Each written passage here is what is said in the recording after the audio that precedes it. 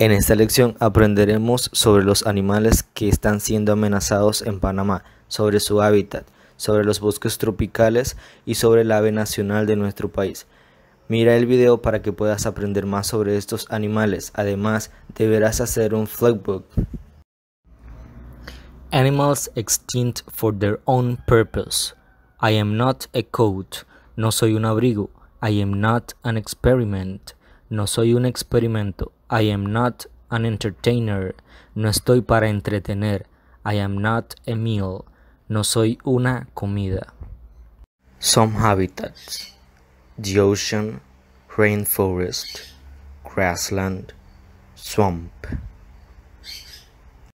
Some animals' home, nest, trees, caves. Nivel de amenaza: level of damage, threatened. Una especie amenazada es cualquier especie susceptible de extinguirse en un futuro próximo. Endangered. Una especie se considera en peligro de extinción, sea vegetal o animal, cuando todos los miembros con vida de dicha especie están en peligro de desaparecer. Extinct. Se considera extinta a una especie a partir del instante en que muere el último individuo de esta especie. This is the rainforest. Rainforests are very wet places. Rainforests are rich with diverse animals. They are home to big trees, colorful birds, bright insects, and a variety of fascinating animals.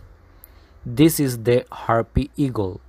Harpy eagles live in the rainforest of Central and South America. The harpy eagle eats iguanas, small deers, monkeys, sloth, and other small animals. Harpy eagles are losing their homes, the rainforest, due to deforestation, poaching, and hunting. The harpy eagle is the national bird of Panama. Let's have a look to some endangered animals in Panama.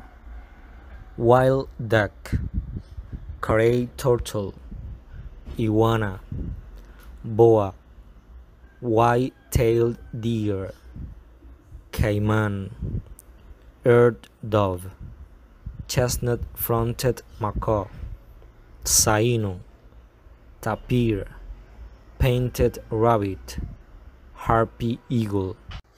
Let's protect the nature, the animals, and the harpy eagle.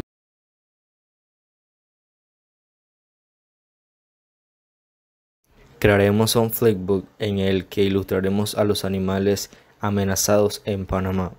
Para esto tendremos que investigar sobre el nivel de amenaza que presenta este animal, su hábitat, dieta, predador, su hogar, algún problema que está enfrentando y algún dato interesante.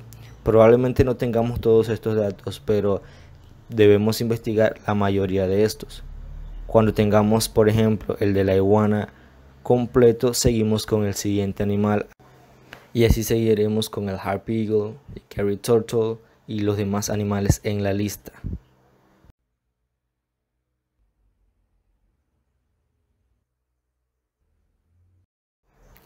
Para crear tu flipbook puedes usar el material que se te ha proporcionado o cualquier otro material que tengas disponible.